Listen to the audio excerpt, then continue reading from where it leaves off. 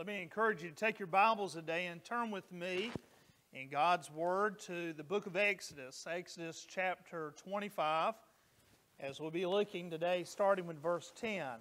Exodus chapter 25, starting with verse 10. If you've been with us, you know that the last several weeks we've been speaking about God's tabernacle, how He came to dwell with His people while they were there in the land of the desert, wandering. Before they got to the promised land, they had to have a mobile ark of the covenant, a mobile tent, a mobile place to worship. We're blessed that we have a place we can come here to this building. Now we know that the church is not this building, it's just a structure, but we know that we are the church, and wherever we meet, the church is there. But at that time, when God was with His people, a cloud during the day and a pillar of fire at night leading them in the wilderness. While He was there, they set up this place, a structure they could worship God, that they could continue to praise Him. And we've been looking at the different pieces of furniture that was there in that place of the tabernacle. And we know that the first piece of furniture we spoke about was the altar of burnt offerings. That reminds us that Jesus is our sacrifice. Jesus died for our sins. The next piece of furniture is the wash basin. It is reminded that you have been cleansed. It is also an image of the baptism of a believer. You're dead to the old life and the new life has begun. The next object was the table of showbread. In the Gospel of John, Jesus says that He is the bread of life, and bread is needed for daily nourishment. The next object is the lampstand. We know that Jesus says He is the light of the world. And then the last sermon was about the altar of incense that remind us about prayer, and how when we pray, when they would go to the altar of incense and offer up the prayers, how it would go up to heaven, the smoke, and it reminds us that we are in constant prayer with our Savior, Jesus Christ. And I know in the last week, many of you have been doing probably much more praying than in the past. But today we get to the object called the Ark of the Covenant. And so today we look at Exodus chapter 25, starting with verse 10. They are to make an ark of acacia wood, 45 inches long, 27 inches wide, and 27 inches high. This is God instructing Moses exactly how things are to be done. Overlay it with pure gold and overlay both sides inside and out, and also make a gold molding all around it, and cast 4 gold rings for it, and place them and its 4 feet, and 2 rings on the sides, and 2 rings on the other side. And make poles of acacia wood, and overlay them with gold, and insert the poles into the rings on the sides of the ark in order to carry the ark with them. The poles are to remain in the rings of the ark, and they must not be removed from it. Put the tablets of the testimony that I will give you in the ark, and make a mercy seat of pure gold, 45 inches long and 27 inches wide. And make 2 cherubims of gold, and make them with a hammered work at the 2 ends of the mercy seat. And make 1 cherubim at one end, and 1 cherubim at the other end. And at its 2 ends make the cherubims of one piece with the mercy seat. And the cherubims are to have wings spread above it, out covering the mercy seat and their wings. And they are to face one another. The faces of the cherubim should be towards the mercy seat, and the mercy seat on top of the ark. Put the testimony that I will give you into the ark, and I will meet you there, above the mercy seat, between the 2 cherubims that are over the ark of the testimony. And I will speak to you from there about all that I command you regarding the Israelites. God is a God of order. God is not a God of chaos. And even in worship, God wanted things to be done a certain way. Even with the entrance of the tent, when they go into worship, He had it facing the eastern side. And there was only one entrance. Everything that God was doing here in this text and throughout the entire Bible was setting up the plan of salvation for His Son Jesus to come into this world to redeem us from our sins. You see, when Adam and Eve sinned, it brought a sinful nature on all of us. And none of us, no matter how good we are, and like I've said before, I've seen a lot of good out of God's people. But I've also seen a lot of good out of people who are atheists. So it's not just Christian people who can do good. But I've seen people doing good, and know this, that being good is never good enough. It's just never good enough. You see, God does not grade on a curve. When I was in college, I was thankful that I had a math class when I was an undergraduate at Campbell that graded on a curve. Now let me explain what that meant. The professor said, whenever the first day of class, said this statement to the class: there's going to be, out of all this auditorium of students, so many A's, so many B's, so many C's, so many D's, and so many F's. And I'm going to grade it based on a curve. We're going to put all the grades in, and we're going to be able to average it out. Now, I thought to myself, well, that sounds good to me. I don't know math that well, but that math sounds good, especially if it means my grade goes up. And what it was saying is that if someone scored real low, then it basically could bring up the score of everyone. Well, when you're meeting in a college-type atmosphere where the instructor doesn't know you but only by a number or a seat, then really it doesn't matter who you are. It's just a grade. And sure enough, my test would come in. And it would be a C or a C plus or a B. Never really got anything higher than a B plus. But then when my final grade came in that semester, oh, I was so proud because I had an A. Because what happened is there was enough lower grades, it bumped my grade up to an A.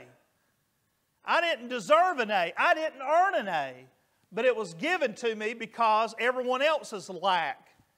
My friends, today, that's not how God does. You either pass or you fail. There's no such thing as grading up or grading down. Because God looks at the heart and He sees exactly what our intent is. And God knows if we are passing. And the only way we can pass is that we have been redeemed. We have been saved by His Son, Jesus Christ. The Ark of the Covenant was an image of God meeting His people. Once a year could the priest go into a place called the Holy of Holies. It was a tented area that the priest would walk in. And while he is in there in the Holy of Holies, he would pour a sacrificial blood offering on top of the Ark of the Covenant and seek out God's forgiveness. It's interesting that they would tie a rope around the priest.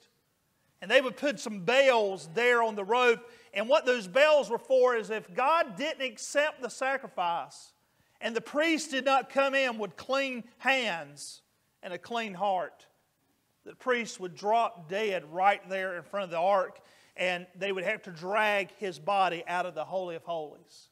That's how serious God is about going before Him. It's no joke. It's no laughing matter. It's no ha-ha business. It's no LOL. You see, God is serious about our worship, and God is taking it serious the way we turn to Him. And see, this Ark of the Covenant is mentioned almost 200 times in the Old Testament. It was an important element of the Hebrew people. It's mentioned in 22 different locations. It had even been one time captured by the enemy. And the whole time the enemy had the Ark of the Covenant, if you read your Bible by now, that just nothing but disaster fell upon them. And they finally said, come and get this thing. We don't want it anymore. It's made of wood, but covered in gold. The reason it's done is because wood is a picture of our humanity, and gold is a picture of the kingship of Christ. We know this is for a fact. In the Ark of the Covenant, there are 3 objects inside of it. And today that's what I want to do. I want to take all 3 objects and just go and list each one and explain why they put these 3 objects in the Ark of the Covenant. If you look at Hebrews chapter 9, verse 4, you'll find out exactly what those objects are, and I'm going to share that with you today. Number 1, if you were to open the Ark of the Covenant and look inside this gold box, you would find First, the Ten Commandments. The Ten Commandments were put in there, and they were not the broken commandments. Remember the first set of commandments that came down, that whenever the people were sinning, and you remember what happens is the commandments are tossed down and they're broken, but then God allows more commandments, the same 10, but on new stones to be made. Those unbroken tablets are placed in the ark. The reason why is because it is a reminder of our moral direction as children of God. We have a moral standard as the people of God. Do you realize that you just can't do whatever you want to do? You have a standard. You have a guideline. You have what you're supposed to do as a saint of the Most High God. A few weeks ago, maybe not even that long, I called the Pender County Sheriff's Department because I was getting some folks in the neighborhood had said to me, have you seen there is a sign in our community that says, kill all white trash who hire illegal aliens. Now, you might have seen that. How many of you have seen there's a banner here in our town that says that? It says some other things, but it says that. And so some folks called me up and they said, can you believe something? I mean, that's a communicating a threat. I said, well, I will call the Sheriff's Department. Since you don't want to call, I'll call and I'll do it. So I picked up the phone and I called. They hadn't heard, no one had reported it. They hadn't heard anything about it. That was before the news got hold of it, before social media, all of that. Let me quote exactly what was said to me on the phone. They said, can you send us a picture of that? I said, yes, I can. Here's my cell phone number. They gave me the cell and I sent them a picture. I talked to them. I said, you get it? Yes, we did. They said, because it doesn't say your name on it, and it just says white trash as a title, as a throw-off, we can't do a thing about it. And I said, now, isn't that interesting? But if it had someone's name on it, they said then it would be illegal. You see, what happens in our society today is that we have, just think about this, we have thrown out the Ten Commandments, and by throwing out the Ten Commandments in our judicial system, it means basically you can do whatever you want to do. When I see something like that on there, I think to myself, what in the world are we coming to making those kind of comments? Is that really who we are? And I don't believe that's who we are. Do you? I don't believe that's the kind of people we are in this town. But what I do know when I see a sign like that, it reminds me is that we have completely gotten away from a God-giving order of the way things should be. We've gotten away from it. That's why people can basically do what they want to do and everything's just A-okay. Why do you think abortion is legal? Because we threw away the Ten Commandments. Why do you think gay marriage is legal? Because we threw away the Ten Commandments. Why is all the things you see on television just A-okay because we've thrown away the Ten Commandments? Why do we have political parties that have such immoral standards? It's because we've thrown away the Ten Commandments. Why? I mean, don't get me started on this election season, because you know for a fact the reason we're in the predicament we're in with our current president and possibly with the next president is because we have done away with God's standard. But just because we've done away with it does not mean it still does not exist. The Ten Commandments is there to remind us we're never good enough to make it in. You will never be able to keep all the commandments. And you say that you are able to keep them all, well, there's an altar call will be given later. Because we're not. And I can remember so many times Billy Graham in his crusades, he'd preach and he'd say, if you've broken one of the commandments, you've broken all of the commandments. And I want to tell you today, my friends, is that God's standard is there to show us that we need Jesus. Because we are saved by the grace of God. But the law reminds us that we need grace. That's what the law reminds us of. I'll tell you another thing I've seen basically on that sign that someone's put up in our town. I've seen a lot of hateful, very discouraging comments about the man who put it up there. I've seen that as well. Let me say this to you point blank as members of Atkinson Baptist Church. what you need to be doing, instead of attacking the man that put that sign up there, we should be praying that God touches his heart, that God will awaken his mind, and that God Almighty will put a vision of love and mercy in him. That's what we need to be doing besides just attacking, because when we attack someone, we're no better than that other person. We are no better, and I will just say that. If you can like it or lump it, but we are no better. You'll get what lumping means later on, I guess. But isn't that what we should do? Have a moral guide, but we don't have it.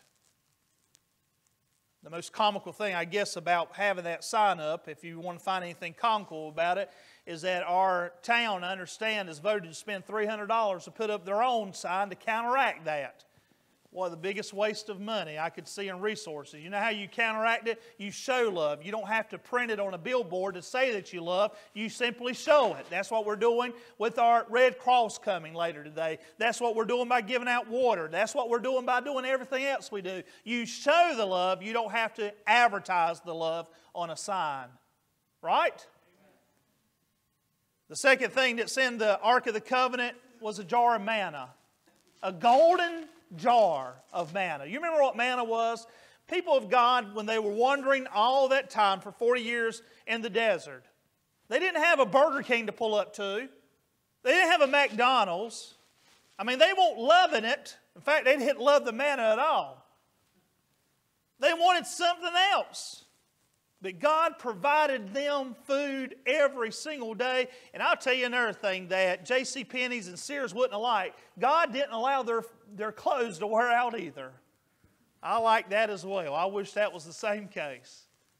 But the reason why there's a jar of manna inside the Ark of the Covenant, and what's amazing about that, if you remember, God said they couldn't store the manna overnight unless it was on the Sabbath, because if they did, it says that maggots would get into it. But the reason why this manna was preserved is because it was in the presence of God, and it was reminding them that God is our daily provider of what we need.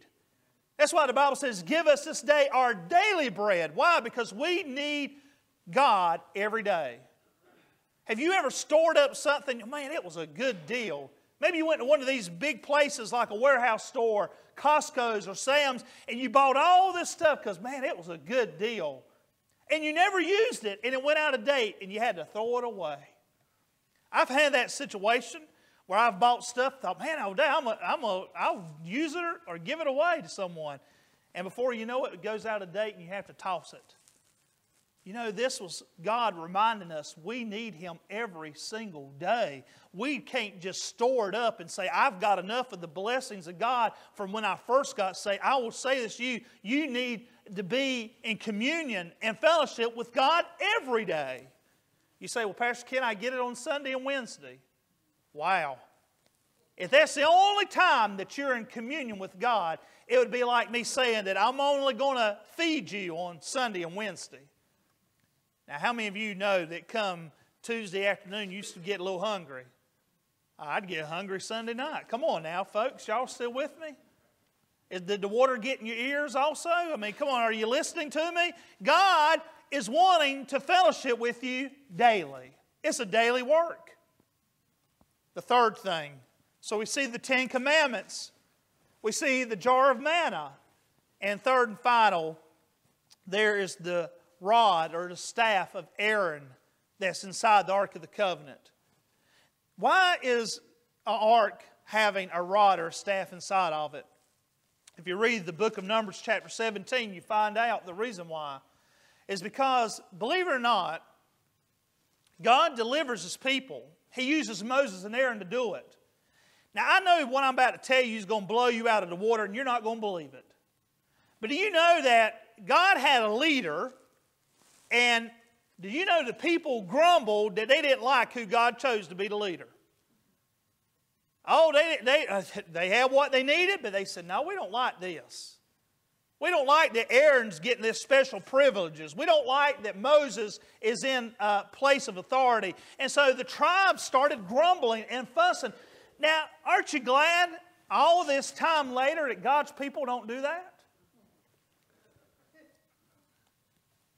Some things don't change, do they? Here what we see is that Moses said, all right, God had instructed him, he says, tell the leaders, the 12 tribes, to write their name on their staff. And I want you to write their name on it and leave it overnight. And God will do a miracle, and what the miracle will be is that rod or that staff, that stick, that when he comes back, that it will not only blossom, but it will produce fruit. Now you think about this. How many of you know that if I go cut a branch off of a tree, it doesn't have the nourishment it needs anymore. It's no longer connected anymore. It is virtually dead, is it not? I mean, I've seen that people take, and you might not know this, but it's illegal to get cattails. You know what cattail is? Not real cats, folks. They grow up in the ditches and all throughout the county. You know, they're protected. We don't supposed to pull them out. My grandma found that out. She saw some around the house and was getting some up out of the ditch. And the Wallace police pulled up and said, "What are you doing, Miss Tobin?" "Well, I'm getting this cattail to put in a vase at home." And the policeman said, "Well, do you know I could arrest you for that?" My grandma said, "I was just putting this cattail right back in the ditch where I found it from." But when you take that cattail or anything away from its source of life, guess what starts happening? It dies, right? The next day they go back out, none of these pieces of wood should have had anything done to it. But the one who had Aaron's name wrote on it, guess what happens? When they go pick it up, it not only had blossoms, it had produced on it. Production, fruit, it had something. You know what this reminds us of, why God allowed that to be in there? It reminds us that God still brings life to dead things. Some of you are going to get that. Come on now. God still brings life even to some dead churches. Doesn't He? We hope. We pray. And so what we learn from that is that there is life after death. Every one of you in here will die, including myself, unless Jesus Christ comes back and takes us right now. We will be caught up with Him. But the thing is, if that doesn't happen today and it doesn't happen in your life, we will die, but yet we shall live. If He can bring life to an old stick where it can still produce fruit, He can bring life to you and I. And more importantly, if God can raise His Son on the third day, and if Jesus can speak to Lazarus in the tomb on the fourth day, when the Bible says, "Lord, he stinketh," don't you know, friends, He can bring life to you and to me? Now, let me close. The Bible talks about this Ark of the Covenant, and it says that it's also mentioned to be called the Ark of Jehovah, the Ark of Elohim, or the Ark of the Testimony.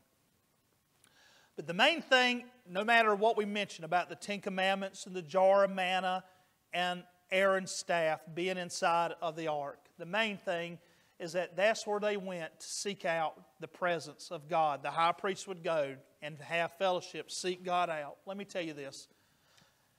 We don't know where the Ark of the Covenant is. Now, if you read in the book of Revelation, it's interesting, the Ark of the Covenant is there in heaven. I believe that God has got a plan and a purpose. When we get to heaven, you're going to see the golden lampstand, the menorah in heaven. You're going to see the table of incense. You're going to see all these furnitures, pieces there in heaven. It's going to be there. The Bible says there will be a new heaven and a new earth. You will see that there.